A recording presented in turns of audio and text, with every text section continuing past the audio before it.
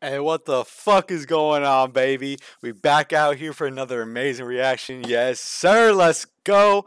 Another Tom MacDonald video is dropped. He literally just dropped one like 2 weeks ago, I think, that we reacted to. God, I'm spacing on the name right now. But it's on the channel, man. Go check it out. Tom MacDonald. Oh, Don't Look Down. That's what it was. But Withdrawals, I'm assuming this has to do with him going through withdrawals, beating his addictions. I saw a post. He said like he finally quit smoking. I mean, I know in the past he was addicted to drugs and alcohol and all that shit. So I feel like it's just gonna be a powerful record. And Tom always comes in with the videos too. So hey, let's see what the fuck going on, baby. The doctor said to talk to him if I wanted to get off my meds, but I never called his office and poured the bottle in the garbage can. I'm stuck in this apartment and I'm anxious like the cops are here. I tried to call like all my friends, none of them are answering. Is this the moment where I can't control it? Got no appetite, I guess the party's over. I can't sleep at night and I keep rolling over, cause my skin is itchy and the paranoia got me worried, sick, and it is so annoying. I've been throwing up, it looked like motor oil, but I chose to quit and now I can't avoid it. The right things to do are the hardest choices. Is this the moment when I need a donor? Liver failing from the liquor pouring, while the room is spinning, it ain't vodka soda. What is almost killing me is being sober. Oh man. He said it ain't the alcohol that's killing me now, it's being sober that's killing me. God damn. I can only imagine, like, I haven't been addicted to anything. Personally, I have a parent that dealt with addiction, and so I get that. But I mean, fuck. It sounds crazy, but until you're going through it, you don't really know the effects of, like, literally the withdrawals. Talk about pitfalls, surrounded by brick walls. This is what kids call withdrawal. Deleted every number from my phone, I'm staying home. Really wish that I was drunk with all my friends. I'm gonna beat it or I won't and overdose. Really wish that I was high with all my friends. Never cared for therapists, my arrogance embarrassing. It isn't fair the terror this addiction placed my parents in. I'm scared repair will never fix the voluntary negligence, the wear and tear my errors did. They almost had to bury me.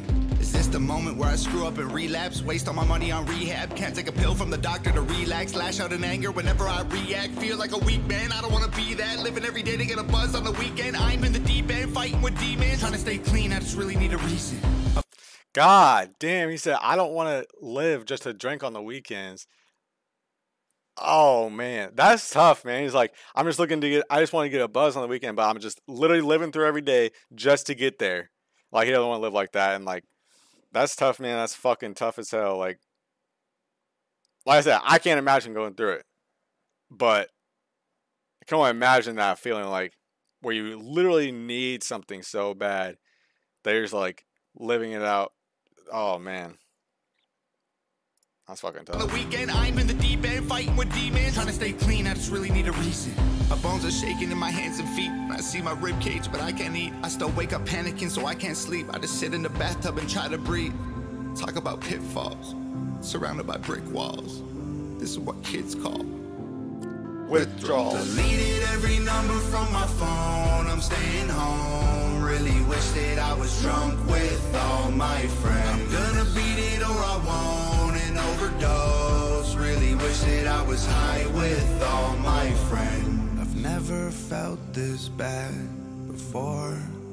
I don't know if I'll make it. Don't have the strength to get off the floor right now, but I'm hoping and praying. My whole life I wanted more.